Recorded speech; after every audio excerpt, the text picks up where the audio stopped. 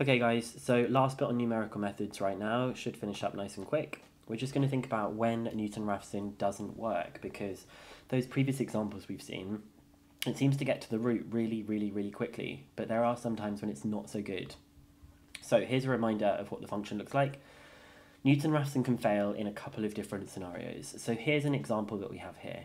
If the starting value, x0, was the stationary point, then f dash x0 is equal to 0, resulting in a division by 0 in the formula. So if the gradient function at a particular part is 0, you get a divide by 0, which means it won't work.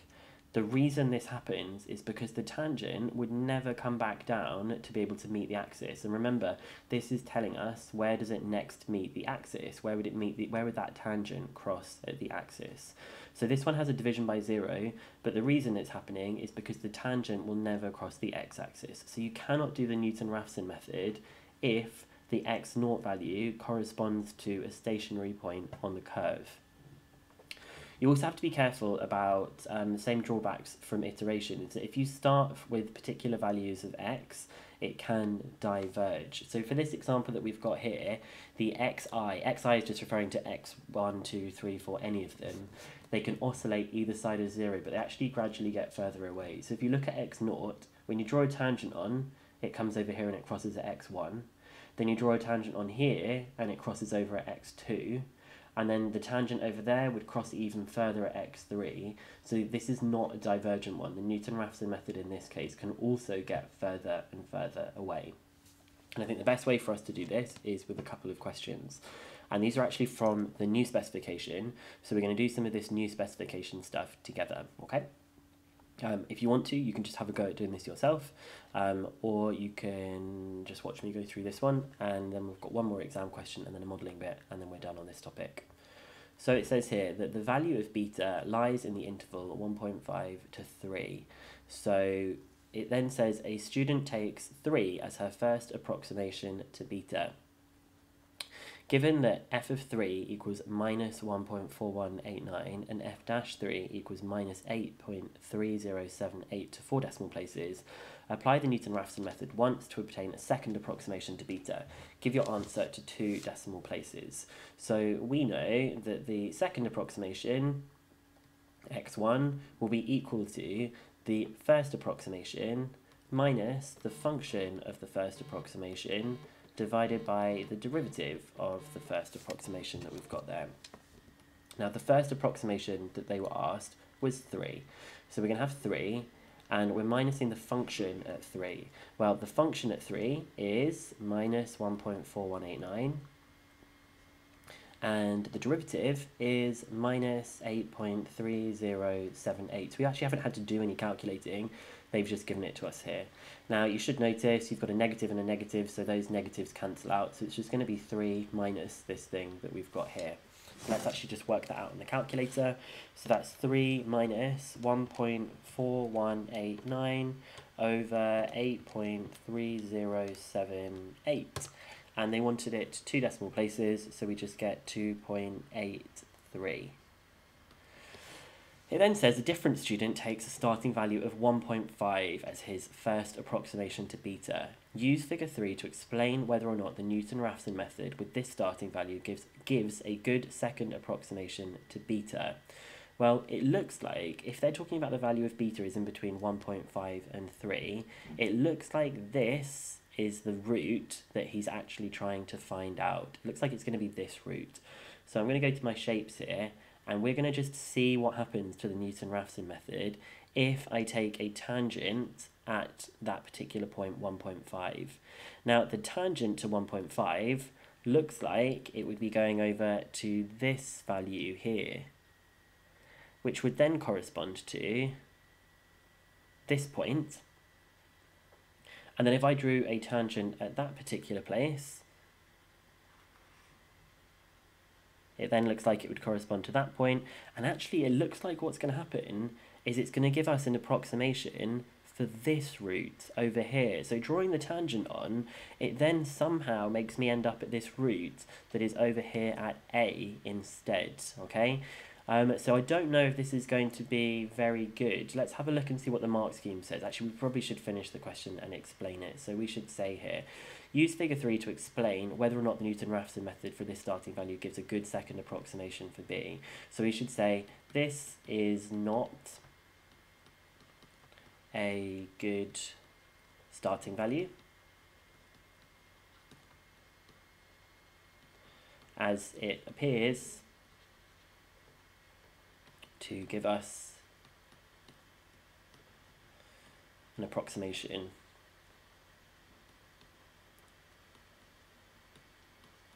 for the other route. Let's just see if that's what the mark scheme said. So we didn't do part A and part B because that was some other part. So part C, yep, we got 2.83, and for part D, the first mark, draw a tangent to the curve at 1.5 and identifies possibly by writing x2 where the tangent cuts the x-axis. So yep, there we did it over there. And then it says and concludes that the second approximation is not good because it's not in the interval 1, 3, or you can say it's nowhere near the root beta. Yep, I think we've said that it's not near the root beta. We've said it gives us an approximation for the other root, so I think we've definitely covered those things that they wanted us to do.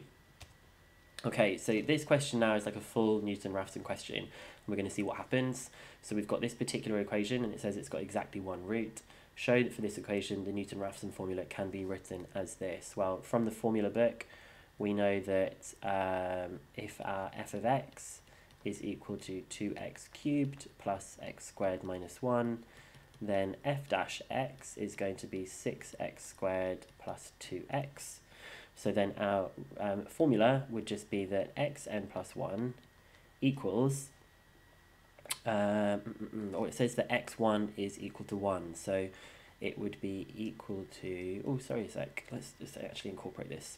Xn plus 1 is equal to xn minus 2xn cubed plus xn squared minus 1 all over 6xn squared plus 2xn. So this is what the formula is, but they've got something that looks a bit different. So what do you think we need to do here and here?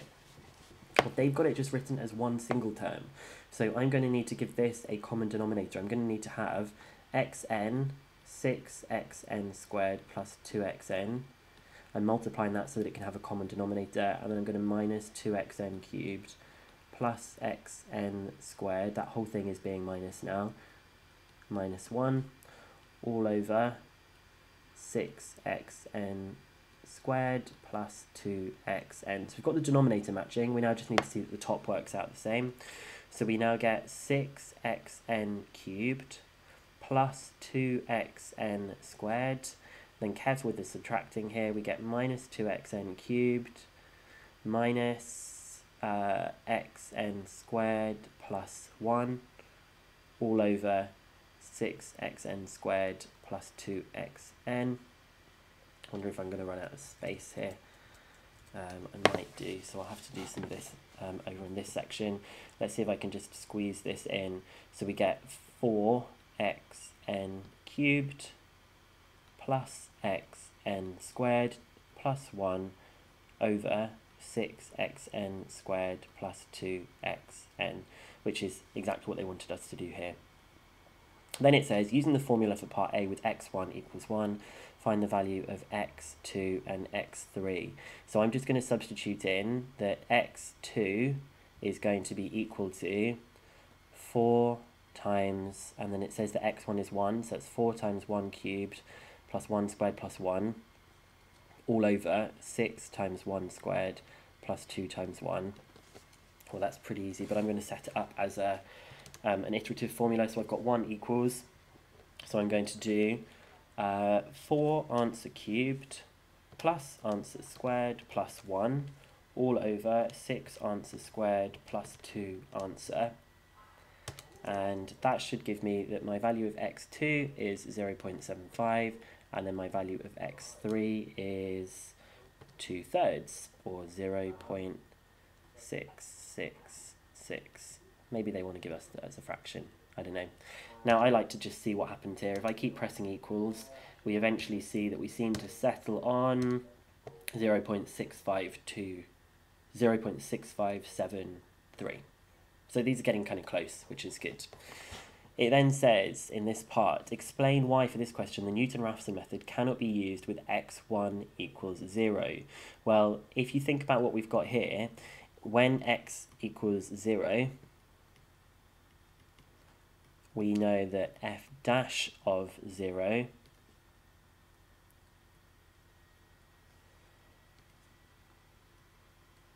is equal to 0, because you have 6, 0 squared plus 2 times 0. When x equals 0, f dash 0 equals 0. So the tangent would not meet the axis again. Okay, let's just see if we've got the same as the mark scheme. So yeah, beginning bit, we set it up, added the fractions together, and we came up with this. We got 3/4 and 2/3. So here we go, except any reasons that it can't be used. There is a stationary point, x equals 0, the tangent to the curve would not meet the axis, the tangent to the curve is horizontal, so we would have got all of those marks there as well. Okay, very last bit on this now. I'm just going to see that you could do these things in modelling situations, but there's really nothing that's new.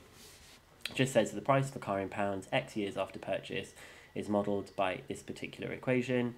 So the function is this: use the model to find the value to the nearest £100 of the car 10 years after purchase. So if it's 10 years after purchase, that means that we're finding out f of 10. So we're just going to substitute in 10.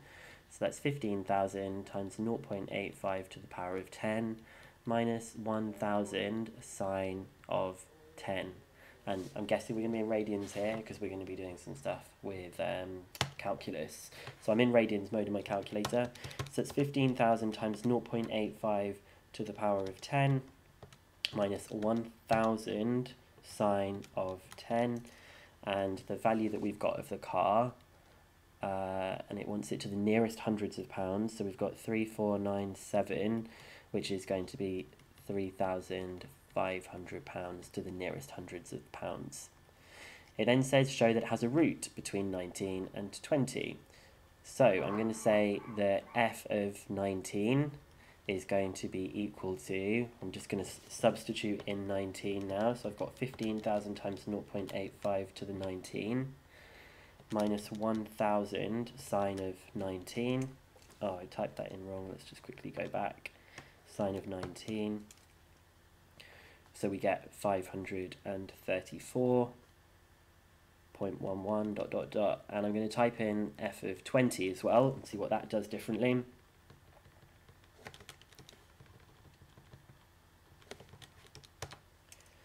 And you get minus 331.55. So you need to say change in sign, f of x is continuous, so root between 19 and 20.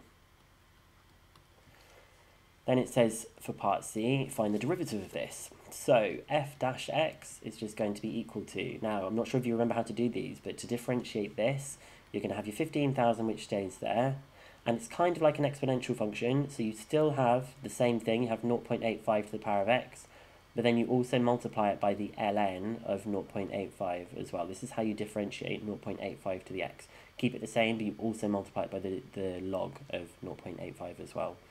And sine differentiates to cos, so we get minus 1,000 cos x, like this. That's us done for that first part. And then for part D, it says taking 19.5 as a first approximation, apply it once to obtain a second approximation for when the value of the car is 0. Give your answer to 3 decimal places. So we're going to take 19.5 as the first approximation. So we're going to say that x1 is equal to 19.5 minus f of 19.5 divided by f dash of 19.5. And I'm not going to bother writing this all out. I'm actually just going to go straight in with what it should be on the calculator. So that's 19.5 minus 15,000, 0.85 to the power of 19.5, minus 1000 sine of 19.5 divided by 15,000 multiplied by 0.85 to the power of 19.5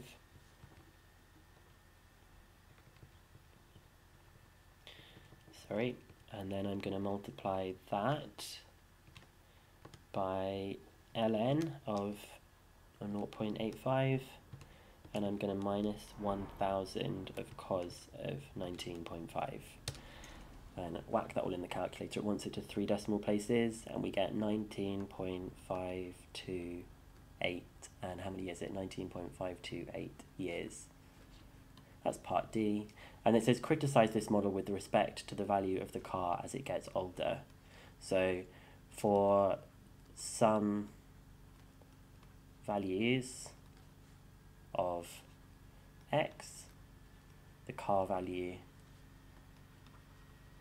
becomes negative. This is not possible. And we saw that earlier on, e.g. at 20 years, value is minus £331. That doesn't make any sense, okay? And you could also try that with some later years as well. Let's just pretend that x was, I don't know, 50 years old.